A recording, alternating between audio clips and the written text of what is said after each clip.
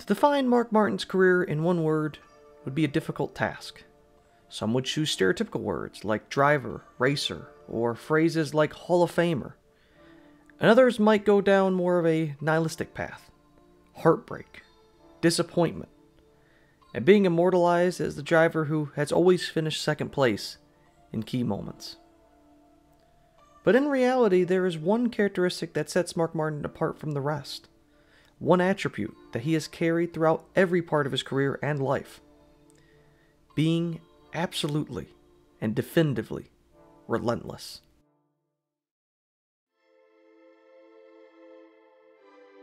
Our story begins on January 9th, 1959, in the small town of Batesville, Arkansas. Julian and Jackie Martin would have their first son together, Mark Anthony Martin.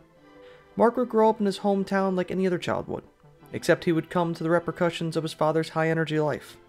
Car accidents were frequent with him, along with the other occasional punishments that came with a life that was wild and free. Evidently, this caused a perpetual rift between Mark's parents. But one thing was never in doubt with Julian: his love and care for his son. Whilst alcohol was always an issue in the household, Julian made sure that unlike some of the violent natures that could come fueled from that situation, it would never be put too harshly on his son.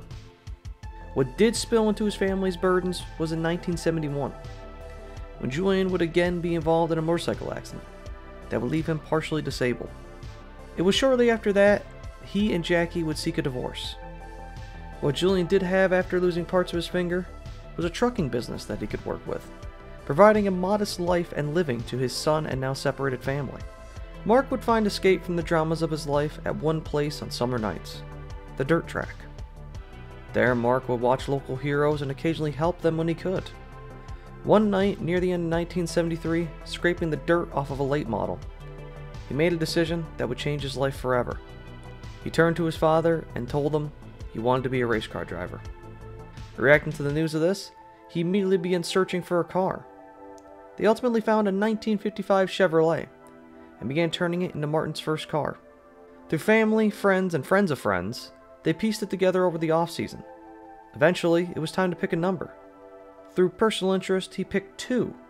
One was available as well to Mark, but he decided against it, thinking that it would be too cocky for him to run a number like that.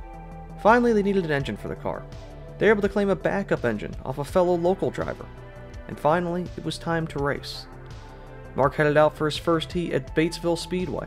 Mark went over the bumps in the turn 1, and it sent him straight out of the racetrack. Quite literally, he flew onto the other side of the banking, as there was no walls at the track. He quickly turned it back around and pulled right back on track as if nothing happened. After that eventful situation, Mark would ascend quickly as the season went on. Being only 15, Mark began beating grown men at their own job, and anger soon arose from the locals, presenting consistent protests and arguments. Eventually, they branched out from the hometown roots to Little Rock Speedway, where again Mark showed his talent. As a 15-year-old, he faced immense aggression. Some men wanted to punish him, thinking his father had rigged up illegal equipment, and others just planned on wrecking him and harassing him. One driver even retired because he couldn't handle the fact that the 15-year-old had beaten him. Mark eventually was given a sportsmanship award for his perseverance through the insane odds of men double or triple his age. It all culminated that year with winning the Arkansas State Championship race at the Benton Speed Bowl. It became Mark's largest achievement of the season, and for 1975 they refined their car and dominated even more, reportedly winning up to 13 races in a row at the Benton Speed Bowl. It was evident for Mark's team it was time to move up out of the 6-cylinder classes. They began running late models, which opened his dad to the idea that they needed as much horsepower as possible. To respond to his logic, Julian found a 496 cubic inch engine and put it in a car for his 5'4", 100-pound son. It was quickly realized that he could not physically handle this much horsepower, and they had to invest in a power steering setup, something that was unheard of at the time in 1976, especially for dirt racing. They would head off to Missouri, where they would find success again. Shocking the local fans was his incredible youth, 76 was also a year they started testing the paved oval scene, running an event where they would run into a man named Donnie Allison. Donnie would be stunned by the sight of the young 17-year-old with a beat-up dirt car, attempting to even race on a paved track. It was around this time Mark would finally set a goal for himself in his career. He wanted to win the Daytona 500. That was his lifetime achievement. For 1977, they committed to paved oval racing. They quickly learned it was induction by fire. Crashes, mechanical failures loomed over them through the early part of the year. But Mark graduated high school and was soon given a phone call by the owner of the ASA series. Unknowingly, Mark had run a handful of their events, garnering Rookie of the Year points. And since the field was somewhat thin in regards to winning that award, he was practically a lock. All he had to do was run nearly every race for the rest of the year. Being based in Arkansas, they committed, and ran the primarily Midwest series across the rest of 1977. They blazed across the Midwest, and drove to winning the Rookie of the Year award. And during this time, he became good friends with a fellow young driver named Rusty Wallace. The two would bond over quite a funny situation that occurred on track. Rusty would beat Mark in a race in the ASA series, and was so excited that he would spin the car out in the turn 1 after the checkered flag and back it into the wall out of excitement. Whilst the car was destroyed after winning, Mark had a good time harassing his friend about it. With Rusty seeing victory lane and Mark winning the Rookie of the Year award, both of them were getting national attention, having articles and interviews done, and for 1978, the Martins were ready to explode on the scene. They consistently ran well throughout the year, not winning much until later in the season. What was something they were able to win though was the 1978 ASA Championship, purely by being just consistent and outlasting their opponents. With the accolade achieved, he became one of the hottest rising stars in the country. For 1979, Mark would win another ASA Championship, being only 20 years old and already having back-to-back titles in a highly renowned series. If you thought the success would stop there, in 1980, he would be even better, winning a third consecutive championship and setting track records all across America with his highly inventive setups. It was official. After a hat trick of titles, it was finally time for them to try NASCAR. He constructed a plan, a way to attack both the Cup and Busch series, garnering the most experience he could. He would run Busch races at superspeedway events, gaining experience on large tracks without the pressure of Cup, and to ensure that he would not lose Rookie of the Year eligibility, Mark would only run 5 Cup races, all at short tracks, the places he thought he was the best at. Through 1981, the Busch side of things went fairly well, running competitive among the field. In Cup, though, is where things got crazy. Mark, through his 5 races, would qualify impeccably, garnering 2 poles, and an average starting position overall of 3.6. In races, though, was more of a different story. Mark had run ASA, but never NASCAR, where races are much longer and much more demanding. His first race at North Wilkesboro, his car lost a gear, and at Nashville Fairgrounds, the engine would detonate on lap 2. When they came back to Nashville, Mark would win the pole, and then lead the opening laps. It was amazing for a young driver like that, in only his 3rd start. But then he would quickly fall back, getting lapped 5 times by the finish. The next race he would run would be at Richmond, where he'd finish 7th, 2 laps down. It'd be after stalling on the grid at the start due to a forgotten rag in the intake from inspection.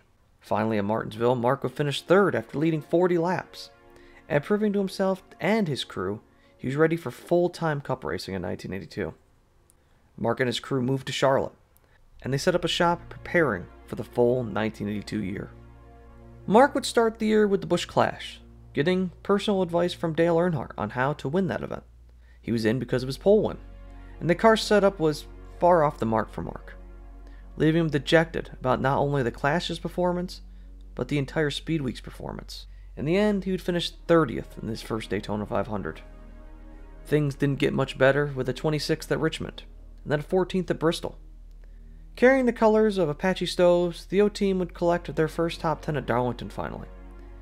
Apache had given Mark $50,000 in cash to start the year. Everything seemed okay thus far. His goal was the Rookie of the Year award, and he had to beat out Jeffrey Bodine driving for the Cliff Stewart number 50 car. The Pontiac team had by far much more funding than Martin's, but Mark was determined, just like in his youth, that he could defeat his rivals. He never lost so far, why would he lose now?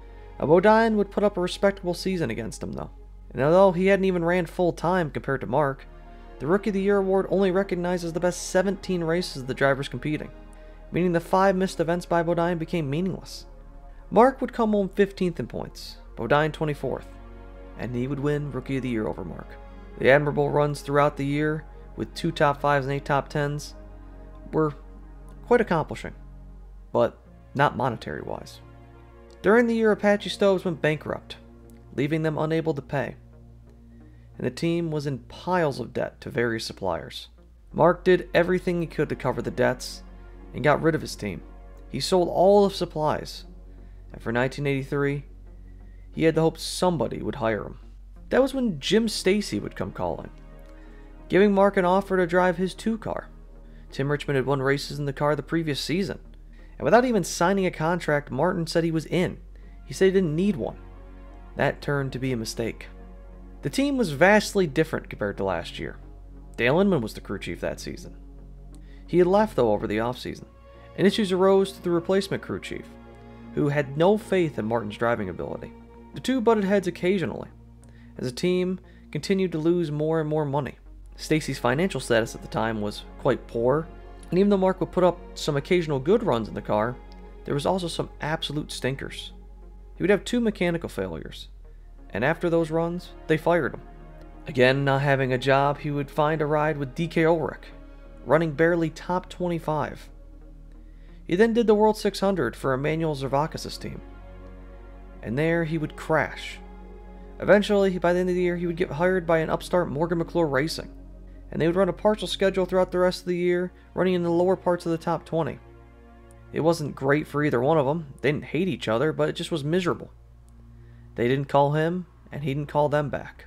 At the end of the year, it was apparent nobody was actually going to call him back. And it was official. Mark was out of NASCAR. In the span of less than 2 years, the young man had his dreams in his hands. And now, he had nothing. It was at this time Mark would grasp the bottle and fight the demons his father fought through his childhood. The work of his lifetime, resulting in drunken depression.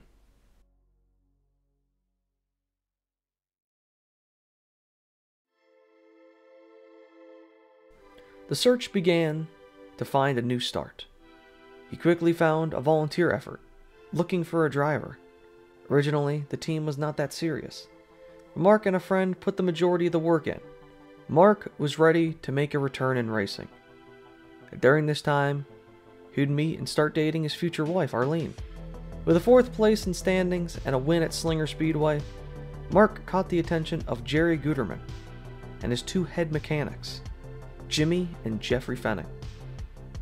They would hire Mark in 1985, pulling him from the doldrums even more. The team was top-notch, and in their first season they won 5 times, but came up just short of the ASA title. They set up for 1986, but they returned to Cup racing as well, along with going for broke for ASA. The return to Cup started in the Daytona 500, where they made the event but struggled, having very modest speed weeks. They had run another 4 more Cup races, having respectable success for what the team was even to begin with.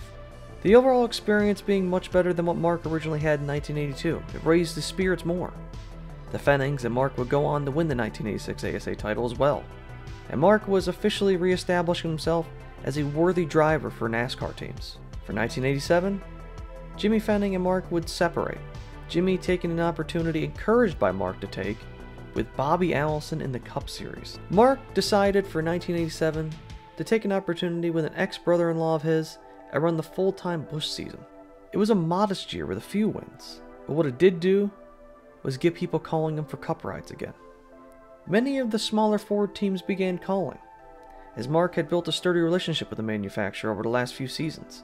But the most prominent offer not taken by Mark was that of the 15 Bud Moore machine. One offer stood above all of them to Mark, one that he felt like he couldn't turn down. A few years prior, Mark in his career had worked on and off with a man by the name of Jack Roush, who had built engines for Mark. Roush was now willing to go into Cup full time and wanted Mark to be his driver. He promised Mark that no matter what, he could run 2 years at minimum if sponsorship would never come. And then it was settled. Mark Martin was returning to full-time Cup racing in 1988. During the season, Mark would get a gym membership, exercising even more consistently, and keeping himself in shape now that he had more time to himself. Mark also started working with longtime friend Bill Davis, where the two started working on a Busch Series program.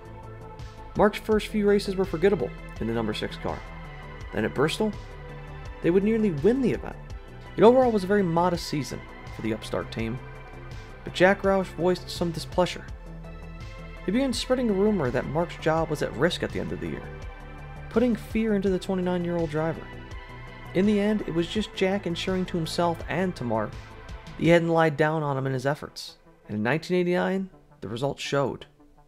They started off the year being fast, running top 10 consistently. The questions now began to be asked of when will Mark Martin win a race, instead of if he was going to get fired. Sitting third in points, the team headed to Rockingham late in the year, and prepared themselves for a weekend that would change their lives forever. We are going to see the happiest man in the United States if he's able to pull this off. Bill Elliott had 8 second-place finishes before he won his first Winston Cup. Mark Martin has 6 career second-place finishes, including 5 in 1989. The car continues to run flawlessly. Mark Martin brings it off of corner number 4, and there are 3 more laps to go. 3 miles before Jack Roush and his driver Mark Martin will celebrate a victory here at Rockingham. This is Davey Allison coming out of corner number 4. Mark Martin receives the white flag. There is 1 more lap to go. 1 more tour of the 1.017-mile oval at Rockingham, North Carolina, and Mark Martin, 30-year-old driver from Batesville, Arkansas, driver of the Strollite Ford, will win his first Winston Cup event. Here he is, moving through turns number 3 and 4. He sees the checkered flag ahead in the hands of Harold Kinder. He receives the checkered flag. Mark Martin wins! With the win and subsequent third at Phoenix, they were second in points. A blown engine would take them down to third by the end of the year. But regardless, it was apparent that for 1990, they were going to be a threat for the championship. Daytona was again forgettable for Mark. But on a freezing cold day, they headed to Richmond, where Mark would grab his second career victory. He would go home and let the team take care of things. As he sat there, he received a phone call from the media. The question was about his penalty. Back at the track, somebody spotted a 2.5-inch intake spacer on Mark's car. The tolerance was 2 inches. Now in spirit, what they had done was not illegal. Most teams are allowed more intake spacing by welding it onto the hood instead of the standard mounting. What Mark's team had done was the more standard way of doing it. That weekend also was one of the rare chances Bill French Jr. wasn't at the track, and therefore was not there to witness the offense. When told about the situation, he deemed the penalty to be that Mark would just be put at the tail end of the lead lap. In fact, 46 points, and fined a large amount of money. At first, many did not think much of the penalty besides a blow of momentum. And thus the season went on as normal. 26th, only tanked the 16 more at Rockingham, but things would quickly turn around with a 5th at Atlanta. Back-to-back runner-up finishes at Darlington and Bristol, then a 6th, 7th, 3rd, 4th, and 2nd. Heading into Pocono, race 13, Mark had officially grabbed the points lead. It was still early in the season, and he only had 62 points over second place at the time, Morgan Shepherd. But the situation was becoming a reality. The 6th team was a championship threat. And over the span of the summer, Mark would hold steady atop the standings, winning again at Michigan in August. The lead would fluctuate, being above 96 at some points. The only consistent part of his battle for the championship goal was who he was battling for the said title. Dale Earnhardt was having yet another astonishing season. At the time of the Michigan race, Dale had won roughly 1/3 of the races in 1990, but Mark was killing him with consistency week in and week out. He didn't lay up with his good runs either. The 6th team after Michigan would get 3rd, then 6th, 2nd, and 3rd. Over those 5 races, an average finish of 3.2 would be accumulated. The only problem was during that time, Dale accumulated an average finish of 3.0. He had won 2 more times, and heading to Wilkesboro, the gap was 16 between the two in standings. Earnhardt that day would dominate, leading nearly 300 laps. It was near the end, however, that Mark would upset the Intimidator and grab his 3rd career victory. The points lead would stay at 16 with 4 races left, and issues quickly arose at Charlotte, however. Mark was mediocre and grabbed 14th. Earnhardt, however, missed the opportunity on Mark and finished 25th with a pit road mishap. Mark was closing in with 3 races left. The gap was 49. After that, however, Mark would only get 11th, and Earnhardt would claim 10th. The gap was 45. 2 races left, and Phoenix was next on the calendar. Mark would head in and finish top 10. Another decent run. The only issue? Earnhardt would break the track record and lead the most laps in a race ever there, winning. Mark was now underwater by 6 points. They would head into the last race. With an off week, they tested at Atlanta alongside the Robert Yates 28 team. There, the 6 team was relatively fast, but they weren't holding blazing speeds. Mark would turn a lap in Davies' car later in the session that was 2/10 quicker than his own. They then agreed to swap cars. It'd bring them a 6th place finish by end. A good run. The only issue? Dale finished 3rd. And with that, his 4th title. Mark would lose by 26 points. 20 shy of what his penalty was in the spring. The punishment that inevitably lost him the title. Controversy ran rampant postseason and even up to today. Claims that NASCAR didn't want a northern owner and Jack Roush winning the championship sprouted up. Although Mark himself, out of the ridiculousness of those claims, cited, how would NASCAR even know in race 2 that they were going to be championship contenders? Whatever it is, or whatever it was, it's over. And they were 2nd, heading into 1991. The 1991 season was solid for Mark, still showing that front-running speed. It was, however, a step off to what they were in 1990. Still, they were 6th overall in points by season's end, but they went winless all the way till the finale race at Atlanta. That day in November would be the lone race win for Mark in that season, dominating the day and grabbing momentum heading into 1992. For 92, the first win would come early at Martinsville, but then inconsistency and poor runs plagued the races beforehand. He wouldn't break the top 5 in points all the way till race 16 at Pocono. He would ride 5th in standings all the way to Fall Charlotte, where he would claim victory again, but afterwards would go on to finish 30th the following week. Although in 1992 Mark was a part of the signature 6 drivers vying for the mythical 1992 championship, he was the furthest back at 113. He would have needed a lot to go his way in order to win that championship, and that would be before a 32nd place finish that afternoon. 1993 would start off much better than the previous seasons for Mark. A 6th, 5th, 7th, but then inconsistency. By race 10 they had 3 finishes already outside the top 30, and they cobbled together a streak of decent runs over June to early July. But then they headed to Watkins Glen, and that was when things changed. Headed for turn number 6, where we have seen many crashes today, including one early in the race involving Rick Mast, but we have had no driver injuries. He's off of corner number 6, now headed for turn 7. He enters it, comes onto the straightaway, sees the checkered flag, it's waving for him, he wins it. Mark Martin has the flag. All right, Mark Martin is coming off turn 4 as we watch these guys go in turn 3. And Mark Martin, here he comes. He wins his 9th career NASCAR Winston Cup race in his 220 seconds. There it is. Rusty on the outside. Tries to go to the outside in turn 1, but Mark blocks the way. Now Rusty will look high off of turn 2. They've got a half a lap to go. Wallace tries to make a move to the inside. He's going to make it to the outside. No, he can't do it there. It's going to be Mark Martin winning the Bud 500 over Rusty. Mark Martin, this will be his 11th career NASCAR Winston Cup win. It'll be his 4th of this year. And it's his first win ever at this grand old racetrack that has been hosting a NASCAR Winston Cup race on Labor Day weekend since 1950.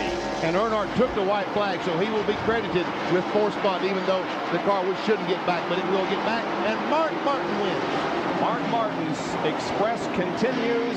He has won 4 in a row. Mark Martin continues to eat into the points lead of Dale Earnhardt for the 1993 NASCAR Winston Cup Championship. A great win. They won 4 races in a row, but regardless of how many wins he had, he was still far out of the championship hunt. And after a 5th win at Phoenix, setting up to that point his career best win total in a year, he was no shot to win over Dale Earnhardt for the 1993 championship. For 1994, they were priming to make it their year, but it would be the 2nd time Mark would finish 2nd in standings. And again, it was to Earnhardt. This one, however, was not nearly as bitter as what the previous 1990 battle was. Mark was over 400 points out of this championship fight, and for the majority of the year was actually 3rd behind Ernie Irvan and Dale Earnhardt, the 2 people actually viewed to be fighting for the championship. After Irvin's injury though at Michigan, and would end up finishing second to Earnhardt, who would claim that year his 7th championship. For 1995, things looked great for Mark. He had 9 top 10s in the first 10 races, and then he won at Talladega. But then once again, that horrid inconsistency. A poor run at Charlotte and Dover tanked his championship opportunity. He would win for the 3rd year in a row at Martinsville, but follow the run-up with a 38th. Later on in the season, he would win back-to-back, eventually coming home 4th in standings. Mark and his Valvoline team were doing great. Every year, they were a championship threat. A vast contrast to the surprise they were in 1990, driving that red Folgers car. But in 96, things changed. It'd be a year that they would want to forget. Mark went winless for the first time since 1988, a crushing blow to the team who had overall 23 top 10s and 14 top 5s, grabbing 5th in points as well. Now that sounds like a great season, but for Mark, who was a short track driver, and winning meaning everything to him, the fact that he had no visits to victory lane was a sign for things to change. They decided to take longtime stalwart Steve Hamill off of Mark's pit box, and they replaced him with a familiar face, Jimmy Fenning. The Fenning era started off with a slow go. Not many great runs, but finally by Sonoma, Mark would pull off his first victory together. And then soon after, they would win another race at Talladega. At that race, Mark would set the fastest 500-mile race ever in NASCAR history. One that still stands today, and more than likely will never be broken. The streak was a relief to Mark, who after the slump had fully believed that he would never win a race in his career again. The run led to 4 more consecutive top 5s, taking Martin all the way to 2nd in points. He would grab another one at Martinsville, or his 4th of the year at Dover, and ending off the year 3rd in points and ready for 1998. They started off that year rough points-wise, a 38th at Daytona, but then a 3rd, and at the new Las Vegas, he would win. The earliest into the year since 1990, Martin would claim a victory. After that, it was a 25th at Atlanta, before 2 7ths, then another one at Texas. 2 runs at 29th and 23rd were massive blemishes on Martin's season, but then another one at Fontana, leading up with a 4th, 7th, 5th, and another win. After that, it was a 5th, 6th, and then 3 second-place finishes in a row. Heading into Watkins Glen, Mark had spent some time with his father again. Over the last few years, their relationship had strengthened considerably. The two had actually distanced themselves from one another, after Julian had taken a spin way off the deep end due to various life events happening. When Julian made it a goal in 1985 to get his life back on track, him and his son reconnected, and Julian actually started another family and got married. He was living the best life he had up to that point, and he even became a pilot and took advantage of Mark's house being practically on a private runway as well. The night before Mark left for Watkins Glen, they talked, and the last thing Julian said to Mark was that he loved him. He got on his plane, and they took off to head back over to Nevada.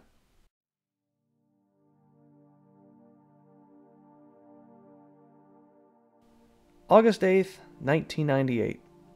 Over the Nevada desert, Julian and his new family would be flying until suddenly the plane would have an issue. The cabin depressurized, and it caused all members on board to faint. The plane, unpiloted, would soon crash into Nevada sand. When searchers got to the plane, they discovered that there was no survivors. After Mark finished what would be his 4th second-place run, he was told of the news. Mark was devastated, along with the family. And over the next week, services were held. Mark had one job for the following weekend. It was to win Michigan. In the race, he would get the lead late and be determined to win for his family. But with around 9 to go, the car would fade, and he'd be passed by Jeff Gordon. Martin would actually fall to 4th by the end, and it would become one of, if not the biggest loss of Mark's career. It was devastating, disheartening, but he didn't give up. He still wanted to win for his family. He has won at Vegas, Texas, California, and Michigan. All of those, of course, those are super speedways. He's about to chalk up a short track victory. Mark Martin wins the Goodies Headache Powder 500 at Bristol Motor Speedway. His 5th win of 1998, his 27th career win, and 6th on a short track. Absolutely a fan favorite. He climbs out of the car. Now will climb down on the side of the Valvoline Ford. Mark, you stood up there, 140,000 people cheering. Before we talk about the race tonight, I want to talk about the week. A week ago, you drove your heart out. You wanted it in the worst way. You said you were going to go home and come back and kick tail. You did tonight. Yeah, we did. I'm pretty out of breath here. I want to thank the race fans. Their sympathy and support, love, and love for the sport and love for our family has meant everything. I cried last week because I didn't get to dedicate a win to my dad and Shelly and Sarah. This one's for them, and he'd have been proud of this one tonight. It's an awful good run, and I want to thank this race team, Valvoline, Cummins, Bugle, Bosch, Ford Taurus, and Goodyear for their support. And I don't know if we're in the running for this championship or not, but I tell you what, we got the best race team on the circuit, whether we win it or not. And I'm proud to be with them. Although Mark would go on to finish second in standings at season end, he picked up a career-high 7 race wins. And with Jeff Gordon, that year's champion, grabbing a staggering 13 wins, the two of them grabbed 20 of the 33 races. And Mark would get his first win in the Winston that year as well. For 1999, it would be the first season for Mark in his 40s. He grabbed another 2 wins that year, and ran third in standings again. He had finished behind Dale Jarrett and Bobby Labonte. For 2000, Mark would claim a lone win and fall to 8th in standings for the season. But the 6 team wasn't prepared for the turmoil of 2001. That year, they went winless yet again, and collected an average finish of 18th. It was brutal for Mark. Only 3 top 5s coming in Talladega, Charlotte, and Pocono, and the team was far off their triumphs from less than 5 years ago. Mark again was having the thoughts of, will he ever win again? And heading into 2002 at 43 years old, and the feeling of the pressure of the new sponsor Pfizer coming in, that had signed in 2001 expecting success, had unfortunately been disappointed. It was at this time that Roush decided to swap crew chiefs again. They'd put Jimmy Fenning on Kurt Busch, and Ben Leslie on Mark Martin. Leslie and the team worked hard to turn Mark around, and for the Coke 600 that season, it paid off. Mark would soon be in a battle with Sterling Marlin for the championship lead that year, grabbing it at Loudon from the 40 team. After a second place at Dover the following week, Mark seemed to finally be behind the steering wheel of a championship battle. Heading to Kansas, he had a 30-point lead, and knowing this, he told Jack Roush to be conservative with the engines, knowing if they took the mechanical failure out of the equation, Mark could easily win this championship. However, the engine would let go at Kansas, and the mechanical woes followed him to Talladega, where the infamous pre-race accident occurred. His steering wheel would lock under caution while warming his tires, causing him to veer in the championship competitor Jimmy Johnson. They needed to caution the rebound, and ironically, that would be the last time NASCAR would have a race go green flag to flag, never getting a single yellow. After that, it was pretty much over. Second in points for the 4th time in his career. Didn't help that in 2003, he would have a disaster season. And again, at the end of the year, Roush wanted to reinvent the 6 team. They employed Pat Trison onto the 6 car, and they shuffled pit crew members again. 2004 was somewhat of a rebound. Mark would make the chase and grab a lone win at Dover in the spring. However, it would be somewhat underwhelming. Catching wind of good buddy and former ASA pal Rusty Wallace wishing to retire at the end of 2005, Mark also made the announcement that for 2005, it'd be his last full-time season in the 6 car. He started off the year as if he was retiring, celebrating his wonderful career. Mark would not make a promise of not racing in NASCAR in 2006 though. Instead, he began setting up a program to race in the Truck Series that year. A schedule he thought was perfect. It wasn't too long, it wasn't demanding, and a series he never really raced much of. He built his entire team, handpicked, and was ready to have a blast. That was until Jack Roush called him. He asked him for a favor. The favor being, he wanted him back in the 6 car for 2006. Roush Racing at the time did not have a driver prepared enough to take over the 6 car. And through business jargoning and begrudgingly making the decision, Mark returned for yet another full-time season. He had a solid year, making the chase, but didn't really care. He was sick of the full-time grind, the perpetual shine of the limelight. And on top of all that, his full-time truck season was put to a stop, allowed to only run 14 races, and still claiming 6 victories during those. He missed nearly half of the year and still finished top 20 in truck points. He also returned to Xfinity racing for the first time, after retiring from it in 2000. It was all because he just wanted to run for fun. He was at the time the most winningest driver in the Xfinity Series. And before in the 90s when he ran the Busch Series, he would own his own team practically. Mark didn't know what to do for 2007. Roush gave him only one option: run full-time in the 6 yet again. Instead, Mark got a phone call from MBV Motorsports manager Jay Fry. He asked Mark what he was doing for the following season, and he told him his situation. That was when Fry told him about Bobby Ginn, a real estate mogul, investing in the team heavily. They wanted Mark to drive on a part-time deal. He could pick his races, what he wanted to do, and all that Mark had to do was just show up. It was set. For 2007, Mark would run the 01 Army car. Flag, 1 lap to go. Front 4, single foul. Here they go. They got to go. They got to get Mark moving. They got to move him somehow. He gets back to that yellow line right around the bottom, all the way through turn 1 and 2. Mark Martin is driving the race of his life, and there's nobody that's better at holding people off at Daytona. And Kyle Busch lagged back a little bit. Is he going to get help? Is he going to come? He's looking. Back behind you. He almost squeezed Harvick into the wall, and here comes Harvick, the 29, with Matt Kenseth. Oh, Mark got loose. Mark got loose. And Harvick's getting a run off turn 4. It's going to be a drag race all the way back to the start-finish line. No caution. They're side by side, right to the line. Big crash. Here they come. Checkered flag. Kevin Harvick wins the Daytona 500. We got one car.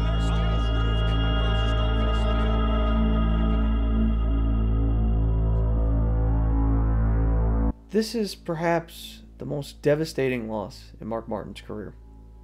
This was his childhood dream. What he sat thinking about winning when he was scraping the mud off of those people's dirt cars in the dingy Arkansas dirt track scene. He thought he had played it perfect. He had let Harvick get to that run on the outside, thinking the 5 of Kyle Busch, one of the fastest cars, would be there to push him back ahead by the start-finish line. Instead, that car got wrecked. All of them got wrecked. And he thought for sure a caution would come out before he would cross the line. But they let him race back, and the side draft dance worked in Harvick's favor. People question why Mark that year did not want to run full-time after his impressive start. He was the points leader when he would miss his first race, and the reason behind this was because the title didn't matter to him. It never really mattered to Mark. Sure, did he pursue it? Of course, why wouldn't you? But just like many of those short track racers from the Midwest and South, would it be great to win a title? Without a doubt. But a 10-win season? That is what puts you on that prestigious list. For example, a championship has to be handed out every year. But a 10-win season? That has happened only 3 times in the last 25 years as we sit right now. Mark ran competitive part-time. But behind the scenes, the team was falling apart. Bobby Ginn didn't have the money that he thought he did. And things got so bad that Jay Fry had to payroll a week's worth of money to people out of his own pocket. On top of that, the team would get purchased by DEI eventually. And the second year of his 2-year contract was up in the air, even more. Through shuffling, Mark got the 8 car for 2008. And on a couple occasions, he almost won a race in this disaster fest of a team. But he could see the writing on the wall for 2009. He was not going to be able to continue his part-time shenanigans here. And 2009 was much in question. That was when he was called by Rick Hendrick. He wanted to know if Mark would go back full-time racing in 2009 to drive his 5 car. He had first denied Hendrick, not interested in the full-time schedule. But he then realized Rick is giving him one hell of an opportunity to drive in his pristine car. Mark, against his wife's wishes, agreed to a 1-year full-time offer, with the plan of being running part-time 2010 and 2011. At 50 years old, Mark Martin was back full-time racing. And it started off a little rough. He started on the front row at Daytona, but didn't do much with it. Back-to-back engine failures and the 31st at Atlanta sunk him all the way down to being almost outside the top 36 in points. They soon started snapping off some runs before getting to Phoenix, where Mark would do something monumental. Ryan Newman in front for the first time tonight. Green flag.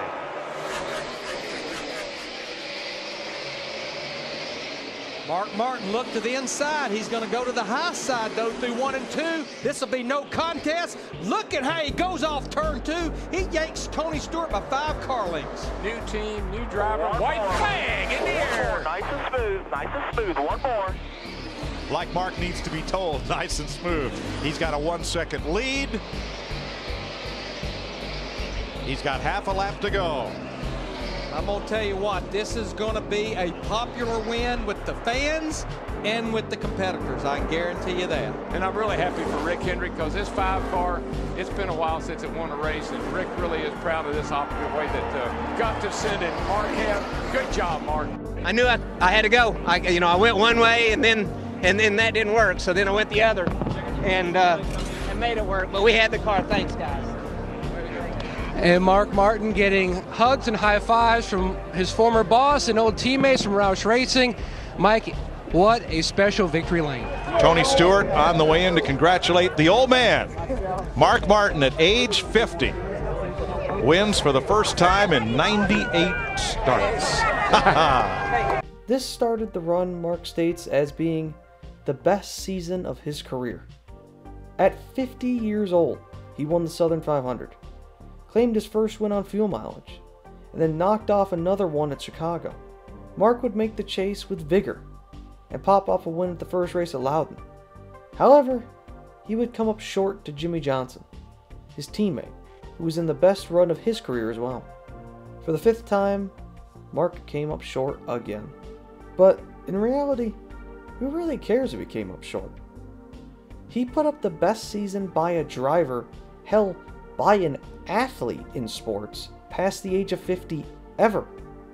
Who has performed at arguably their best 30 years past their debut? Racing people who weren't even 10 when you started your top level career. 2010 and 2011 for Mark at Hendrick were bland. They shuffled the teams and it hurt the 5-car chemistry. After 3 years of Hendrick, he's ready to go part-time again in 2012. That was when Michael Waltrip contacted him, seeing if he was open to a part-time deal racing the 55. He said yes, and Mark became the oldest pole winner ever, and nearly won various races. Rodney Childers was his crew chief at the time, and they were building something amazing during that year. For 2013, Mark came back at 54 years old, and he came home 3rd in the Daytona 500, and they led 75 laps at Phoenix. But it was at this point that he finally appeared to have lost a step. Mark was off his game a little when Brian Vickers won in the same car at Loudon. He knew at this point his time was up, and he told Waltrip that he was done after 2013. When Tony Stewart got hurt that year, he decided as one last favor to run the 14 and let him finish out the year in that car. His last top 10 will be a 9th at Richmond that fall, and he would end the year with a 19th at Homestead. With that, Mark ended his career with 882 starts.